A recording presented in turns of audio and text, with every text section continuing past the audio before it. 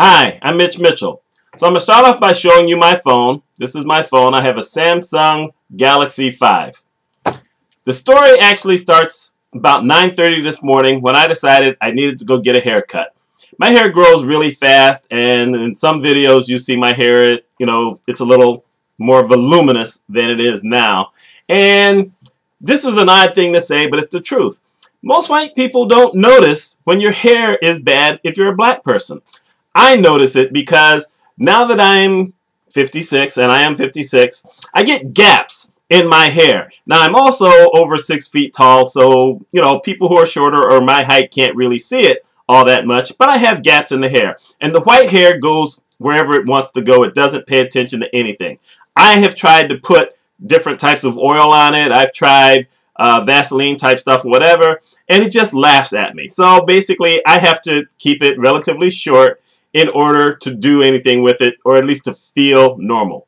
So this morning, I decided to go get a haircut. So I go to the same place I go all the time, which is called Collins Barbershop down in the city of Syracuse. And I get in, I get my hair cut, feeling pretty good. The guy goes to show me the mirror. I can't ever tell what it looks like by those little mirrors. I'm sorry, I can't see it. It doesn't matter. I have to take my glasses off, pull it close, but then I can't see anything anyway. So I go to the car and I go to take a picture of my haircut so that I can send it to my wife. And when you're taking a picture of yourself, you use this side. But I turn on the phone and I turn on the camera and it's facing the other direction and it's all hazy and it looks all bad. And I said, what's that about? And I put my hand in front of it and it won't focus and the haze won't go away. So I'm thinking, oh, I got to clean the part. So I get my little rag out, I go to clean, and it's broken. The cover is broken. I said, well, when did that happen? Now, I know that I dropped it yesterday, but I was in the house, I dropped it on the rug. I don't think that's it, but, it was broke. That's the best I knew. So I said to myself, let's not go all the way back home. Let's swing over to the mall. Now, we have, I think it's either the second or third largest mall in the nation. It's called Destiny USA. And they have this gigantic Verizon store in there. They closed the small location, decided to open up a really big one.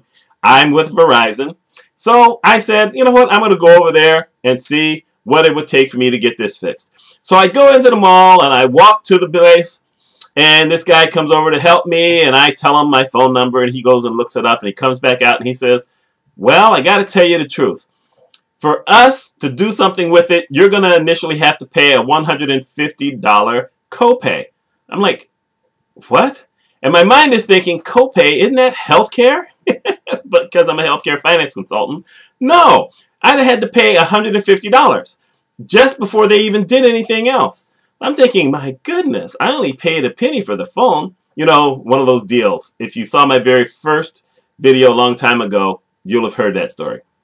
So I'm thinking, oh my God, this is going to cost a lot of money. But he then says, if it's me, I'm taking my phone to one of the kiosks here in the mall. Because the kiosks fix phones, they fix pads, they fix laptops, they do all sorts of things. And it'll cost you way less than it's going to cost us. I said, really? He says, yeah, you can probably get something done for, maybe $25 to $50. I'm thinking, whoa, major deal. So I go to a kiosk. I go to the first kiosk. The guy says, geez, you know what? I don't have that, but I'll clear away this glass and at least you should be able to use it for a bit. I said, okay, fine. So he says it's going to take about 20 minutes. I said, I'll go to the food court, get something to eat. So I go to the food court. Now, here's the thing about today's malls. There's no cameras anywhere. There's just no cameras. And here's a new thing about today's world. So I get my bourbon chicken at Cajun Cafe. I sit down, and now I'm realizing I ain't got nothing to do because we've gotten used to taking our phones. I have Flipboard so I can read the news. I have CNN on here. I have Twitter. I have all these things that I can do. I have a whole bunch of electronic books on the phone. So I didn't know what to do. So I basically said, okay, I'm going to just eat my food and look around here at the food court. And when I'm done eating this, I will take a brief walk on the second floor and I'll go back over. Just because he said it's going to take 20 to 30 minutes doesn't necessarily mean it will. So I eat my bourbon chicken while watching these couple of little kids running around. And I think, okay, that's kind of cute. I do that. I put my stuff in the garbage. I do my little short walk. I end up back over there, and the guy says, oh, I've cleared away all this glass. So I look at the thing, and I put my hand over it, and it won't focus. I said, well, geez, I seem like I still have an issue here, but you did what you did. You know, he said, yep, $10. Okay. So I pay this guy $10 for at least clearing off the glass. That means I'm not going to cut myself. So I'm thinking, well, you know what? There's other kiosks in here. As a matter of fact, there's one that my wife and I always go to buy the cases that you put the phones in. So I said, let me walk over there. And I go over there, and I see the guy, and I said, hey, you know, this thing broke on my phone. He looks at it and says, oh, we have that. I said, oh, really? He says, yeah, but you have to go downstairs to the main place, because that's what they do down there. Up here I do some minor things, but down there is where they take care of things like this. So I take the escalator down, and I get the guy behind there, and I'm just going to say this right now. I got some Arabs. I got Muslims. And you know what? I don't care, because I don't have a problem with Muslims. I have no problem with anybody. I have a problem with terrorists, but I'm not the guy saying that all Muslims are terrorists. I'm just letting you know that up front. So the guy looks at the phone. He says, oh, yes, I can replace that. That'd be $35, and it's going to take about a half hour. I'm thinking, wow, I still got a great deal here. You know, Verizon starting at $150 and then going up. This guy, $35. Wonderful. I said, I don't really know what to do, but I'll take a mall walk. So I take a walk around the mall. Now, I do this occasionally because, you know, I live in central New York. It gets cold. This is the type of season where it gets cold. Now, it was probably getting close to 50, which is amazing for December in the Syracuse area. But it was a little, you know, it was just off. I wasn't in the mood. So I walked the mall. So I walked the mall. And then I decided, you know what, I'm going to go down to Cold Stone Creamery and get some ice cream. So I buy some ice cream, and I'm just not in the mood to eat it. So after a few spoonfuls, I throw it away.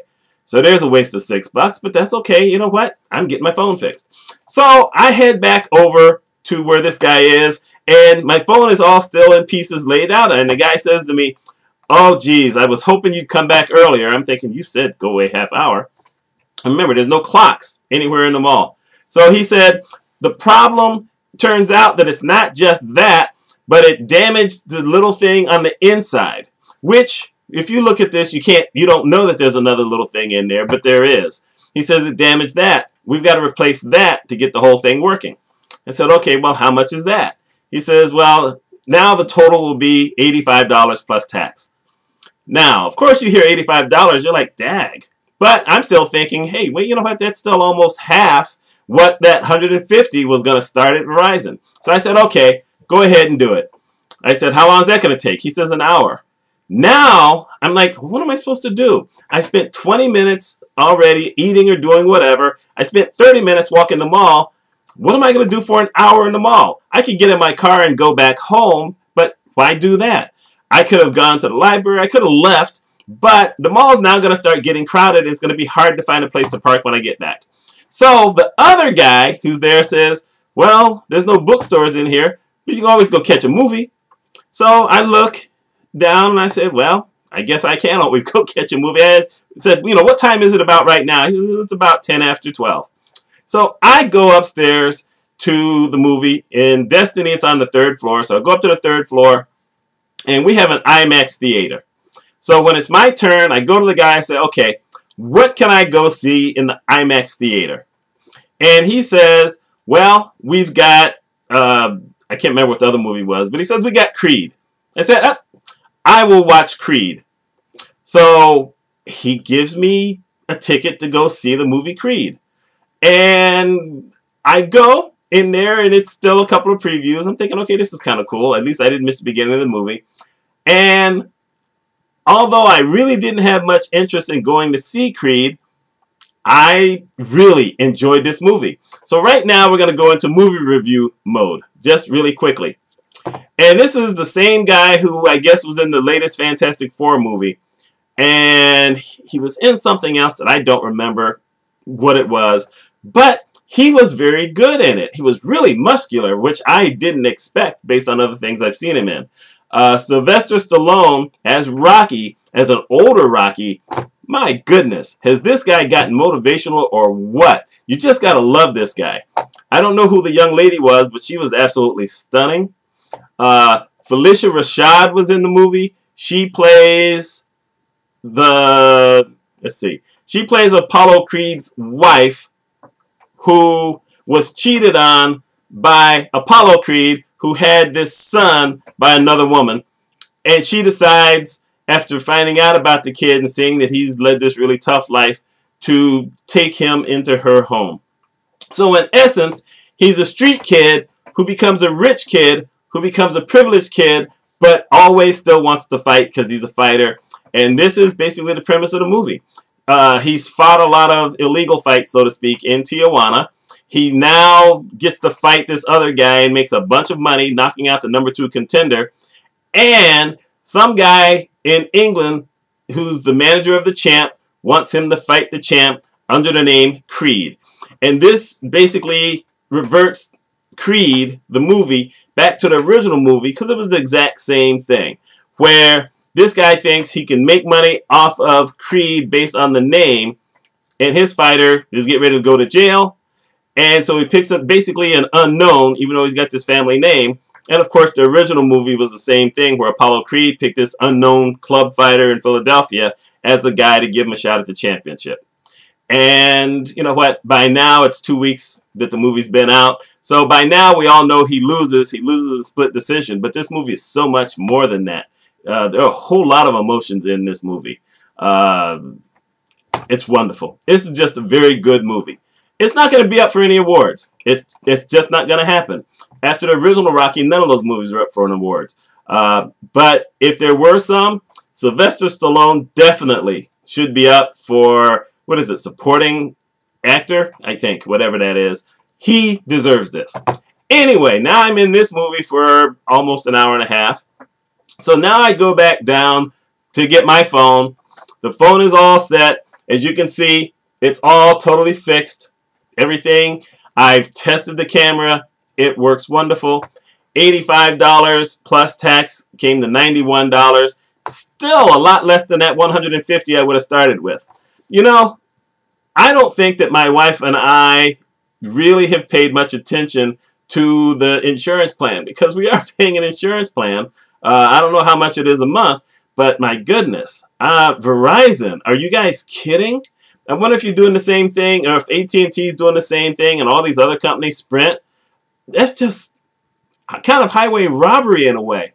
How can you charge so much to repair something like that? I mean, that's phenomenal. And you're going to get beaten up. I mean, I appreciate the customer service that this guy at Verizon gave me to tell me to go to a kiosk. And I'm telling you this because this is going to happen to some of y'all. I know, as a matter of fact, that it happens. And we always kind of tend to go back to where we bought it. You could probably get a major deal by going to a kiosk in a mall, or maybe one of those little small independent places. So do that.